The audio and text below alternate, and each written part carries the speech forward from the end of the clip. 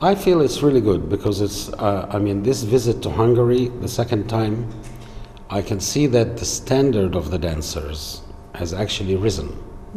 And many of the dancers have actually come to us and said that they've been applying the philosophy of music translation.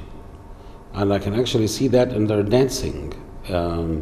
It's not just talk. And I'm very, very happy about this because it makes me feel really good that Serena and I have managed to get, you know, information into the dancers and to help them achieve a higher standard within their own art.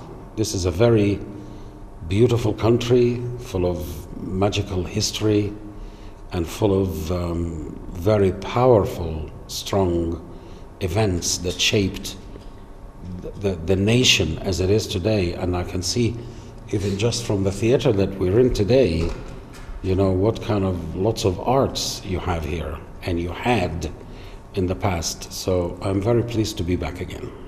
Thank you so much. So You're welcome. To hear these words. I think you opened the eyes of the dancers. They are watching different dance. They would like to learn different dance. Also the audience.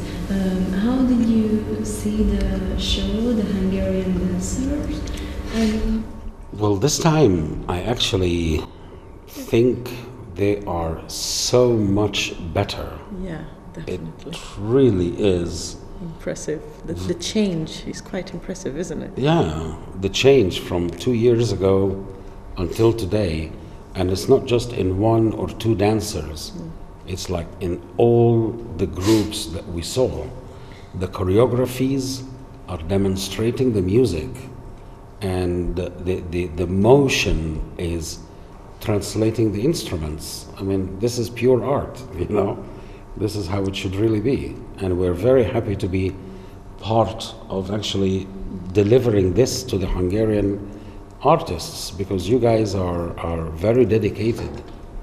I can see girls sitting there with pens and papers. They are really on it. You guys are really on it. And you're very fast in understanding. You don't have, you know, this long, it's like you, Hossam is saying something and you, it clicks very fast, which is really nice to see. And you're quickly applying. As soon as you learned, you're there applying. It's really great. You see this on the workshops?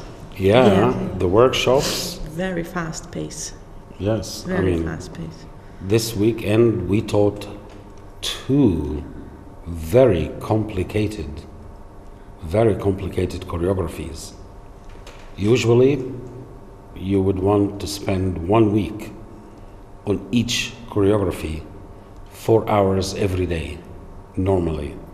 But the girls did it in 1 day, and we had some time to spare. Yes. You know, it was really good, very good. The Hungarian dancers are, I can see a very big future for them. I like to make the dancers understand the music, because if they understand the music, they will see the logic behind the movement, you know. But we could do the workshops in a completely different way, whereby Serena will just say, okay, just follow me, and I'm standing there with the tabla, you know, just playing a few rhythms and no information. I think the artist is also a scientist, you see. An artist is also a scientist. They have to understand the physics of the body. They have to understand the biology and pathology of the body. And they have to understand from a physics side, they have to understand the aerodynamics of the body motion, and they have to understand space, they have to understand ground, and they have to understand points in locations, you know.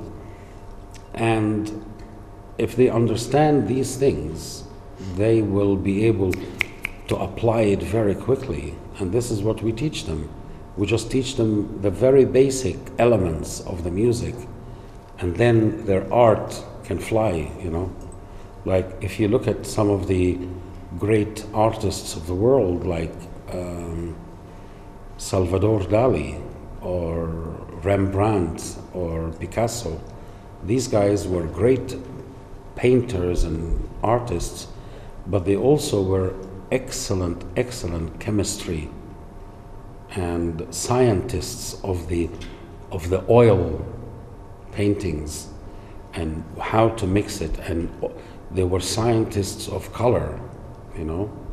And now you're dancers, and it's down to you, because you're the one who's bringing us here.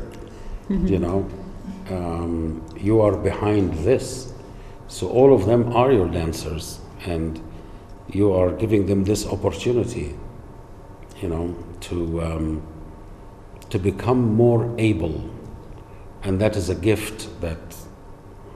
That was my reason first when I contacted me. You contacted me in 2006, 2007. Actually, I got more than I expected. Oh, thank you very much. Thank you. Yes, I do believe that the drummers should study with the dancers.